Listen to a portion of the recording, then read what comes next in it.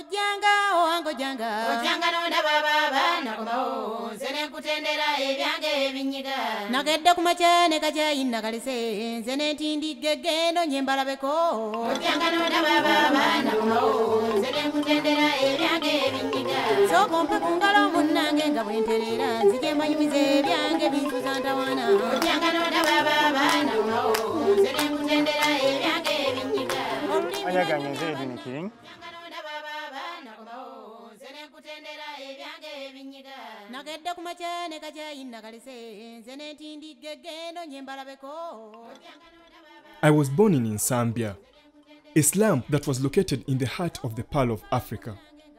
Two paths awaited us who grew up in the neighborhood: the wrong and right, footprints of the wrong path. Alcohol, drugs and crime were clearly marked right to my doorsteps. Family and strangers tirelessly stared me through blurry footsteps. Nothing granted but what the strain was the right path. Forever grateful, I am not defined by the neighborhood I came from. I was single-handedly raised by my maternal grandmother. Miss Florence Namande single-handedly raised me until her death in 2001. We lived in the slums of Zambia. I do not know much about my mother and father. They left me before I got to know them. My grandmother was all I had. She taught me valuable life lessons. With very little, she unselfishly provided for me. Sharing Youth Center in Zambia was the shelter for young ones to escape from the harsh realities of the slum life that engulfed us night and day. Fate followed me one day when I entered the center's hall. I saw people playing a sport I had never seen before. It was badminton, I later found out.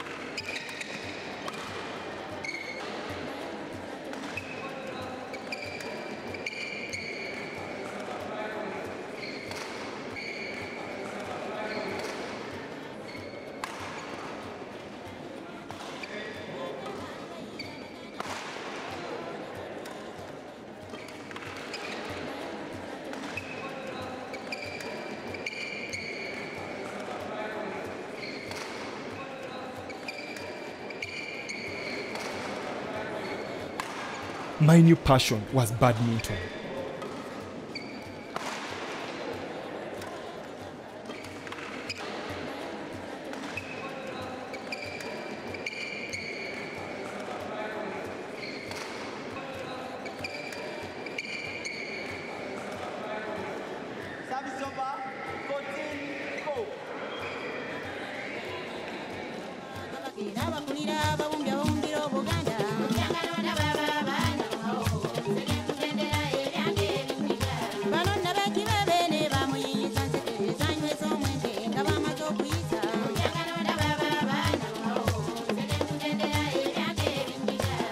bavubuka b'embogo abo baba bakongozi tunnanga bakulu ab'engo abo batimbi ba nnyumba kirabe ab'envuma abo balunzi b'abeene ate nabekkobe abo baweesi b'amafumu owanga abakulu ab'embwa be bakulembera kabaka ng'agenda okuyita.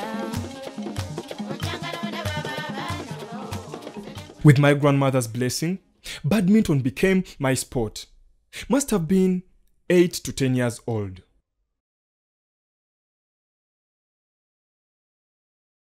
Every evening, she endured the foreign stories I brought home about the sport. An understanding old lady she was. Never did she doubt my passion. She believed in my newfound dream and blindly tagged along an expensive venture by struggling to fund what badminton required of me.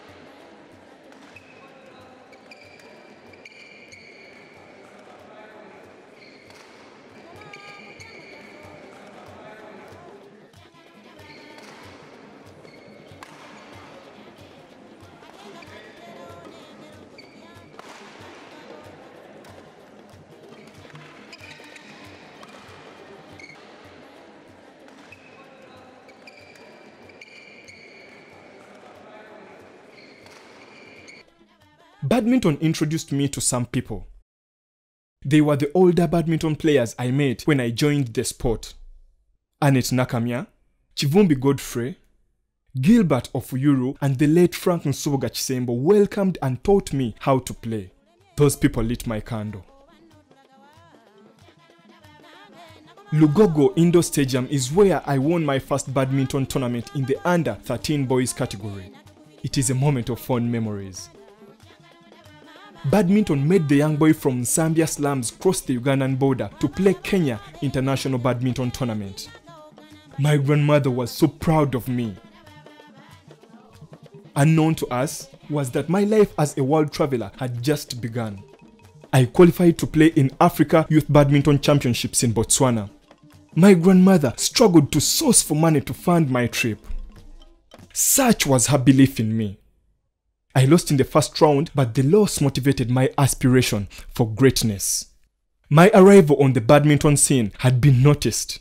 I was invited to Cape Town, South Africa for the African Elite Badminton Players Training, where I emerged as one of the best players.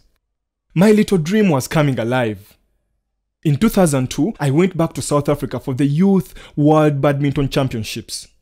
My first round exit further escalated my zeal.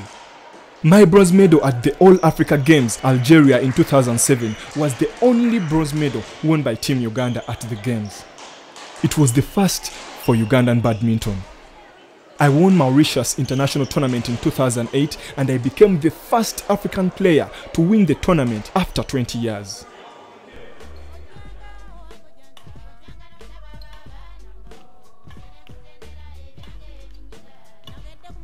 Hard work paid off. I got an Olympic scholarship to an Olympic training center, Saarbrücken, Germany. The purpose was to prepare me qualify for the 2008 Summer Olympic Games. This opportunity changed my life forever. My dream was now bigger. My biggest badminton dream came alive when I became the first Ugandan badminton player to participate in the world's biggest sporting event, the 2008 Summer Olympic Games, Beijing, China.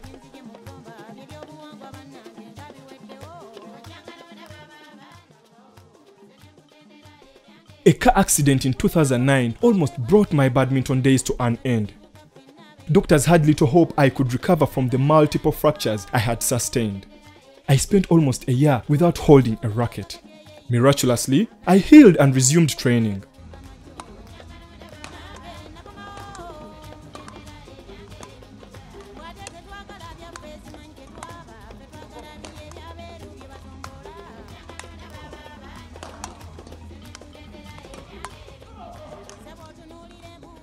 In 2010, I played my second Commonwealth Games in India and made it to my second Summer Olympic Games in London. From 2012, Extreme, a Chinese sports equipment company, signed me on a 4-year clothing and equipment contract. I represented Uganda at the All Africa Games and won a bronze medal in 2015. I also qualified for the World Championships 2015 and made it to the second round, the first African player to achieve that fate. In 2017, I signed a 2-year contract with Yonex, one of the world's top sports equipment companies. Discipline and respect for my body and the people around me are key. I don't play when injured and I don't abuse my body through use of drugs. When I was young, I looked up to my uncle, Godfrey Wakabo, a talented boxer who made it to the Olympic Games in Atlanta. His talent was cut short due to drug abuse. His life is now a shadow of the talented boxer he was. To me, it's a constant reminder of a dream cut short. Being a top player, I have had to condition my mind and body to stay focused. I have worked with a lot of people from different cultures and background, and respecting them has got me where I am today. Being focused has enabled me to choose right from wrong. That way, I have stayed on the right track. Professional sport demands of me to do the right thing on time.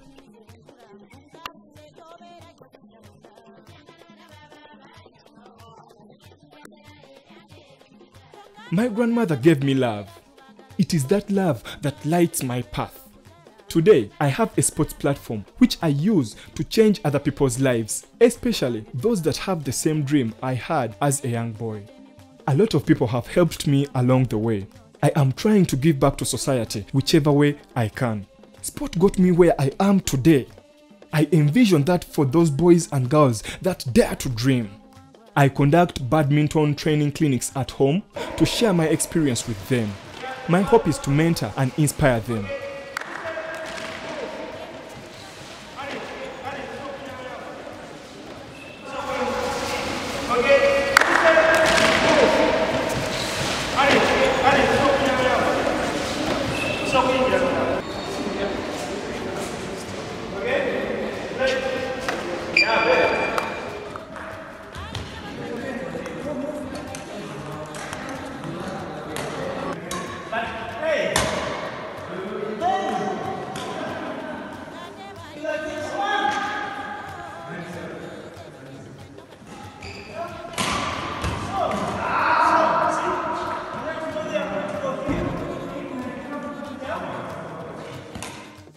My badminton family across the globe donates sportswear and rackets, which I bring home whenever I can.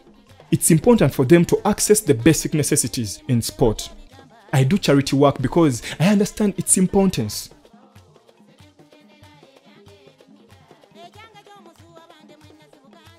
I and some people I grew up with envisioned a better life for the youth in the slums of Nsambia. We established Improve the Youth, an NGO that utilizes education, sports, music and drama, computer training to counter the destructive life of the slums. I want to inspire the youth by using my story to show them that with determination, anything is possible. I was the first African player to sign a contract to play professional badminton at club level in Europe. We won the Dutch Cup and a bronze medal at the European Club Championship while I was with BCA Amersfoort. I am the first Ugandan badminton player to play in 2 Olympic Games. I played 3 All-Africa Games and won a medal in each. Played World Badminton Championships and became the first African player to progress to the second round. The first African player to make it to the top 70 World Badminton Federation ranking. I was ranked Africa's main seed #1 for over 5 years.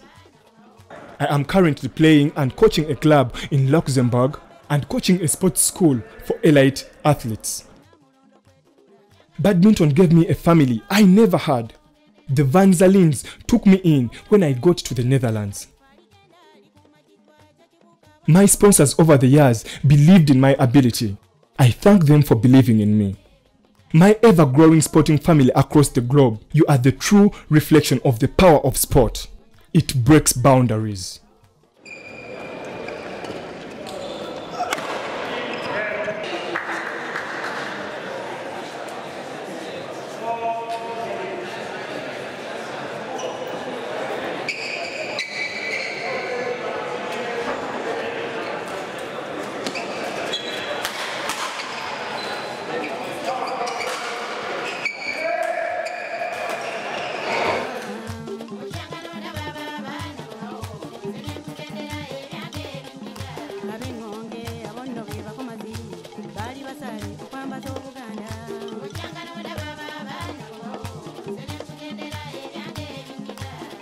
Basirya mamba mazine malanywa be basumikira kabakangana ly'Obuganda.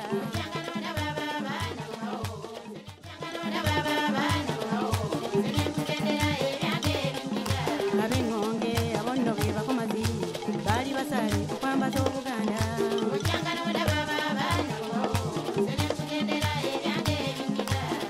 Basirya mamba mazine malanywa be basumikira kabakangana ly'Obuganda.